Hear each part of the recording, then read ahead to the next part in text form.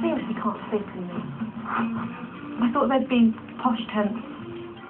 Obviously not. There's no fridges. Do they not think that maybe if they put us in a nice room that we'd actually work better the next day? The next inmates freezing into borstal are a feral duo from down under, who have as much respect for the law as Bonnie and Clyde. Toby, you get the shock of your life in a bit. No, I will too if I get Nick. What's worse than actually having a working dog that you don't do anything with? What's worse than that?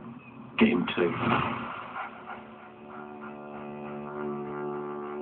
Toby and Sasha live in Manchester with owners the Stewart family.